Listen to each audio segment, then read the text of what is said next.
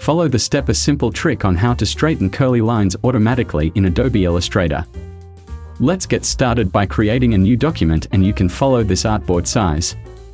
First, I will draw the line using paintbrush tool.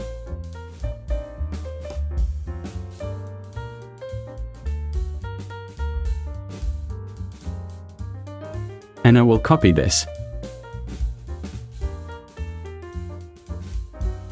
Select Object, Path, and Simplify.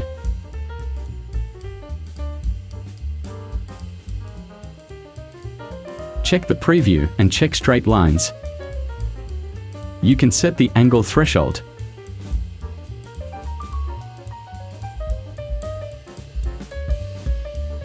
And finally, click OK.